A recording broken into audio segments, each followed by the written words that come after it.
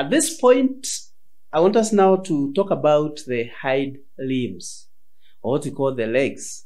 Okay, and we know that there are two hind limbs, which we also refer to as the legs.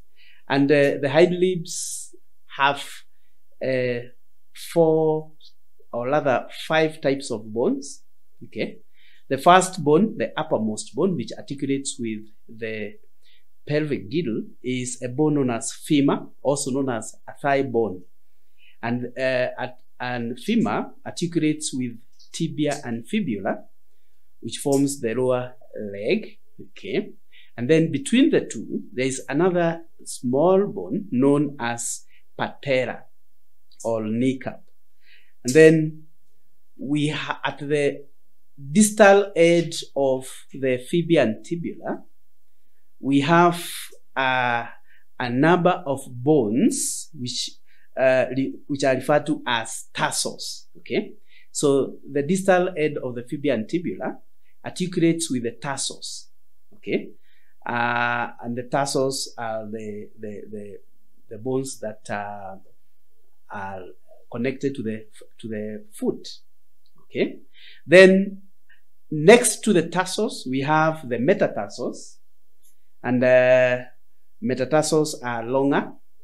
Okay, they are longer in size. And then we have the last group of bones that form the hind limb, known as phalanges. In man, these are the bones that form the toes, and in man they are 14. In rabbits they are 12. Okay, so these are the various types of bone that form the hind limb. So after mentioning those bones, I want us to take each one of them and say something about them. So the first one is known as femur. On the board I have displayed femur for you, and if you look at it closely, you find that it resembles a humerus, which is found in the forelimb, and you find that it has almost similar features. But if you are keen, you note that there is slight difference between femur and humerus. Okay, so you find that it has a head.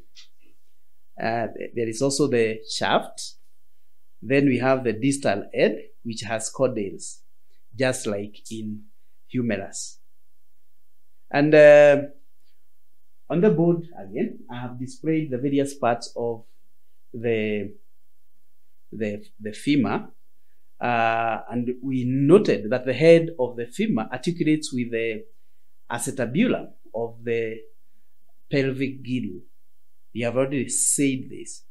And then we need to note that below the femur we have a tiny bone there known as patella, which of course articulates with the femur on the upper side, and it also articulates with the tibia and fibula on the lower side. Then the two other bones below the patella and below the femur are the tibia and fibula. Then we have the tarsals, the metatarsals, and then we have the phalanges. So I hope that one is very clear. So we start with our bone femur. This is a long bone, what we refer to as the thigh bone, and it's found between the hip and the knee. And it has a rounded head, okay, which fades into the acetabulum or the pelvic girdle, forming ball and socket joint of the hip.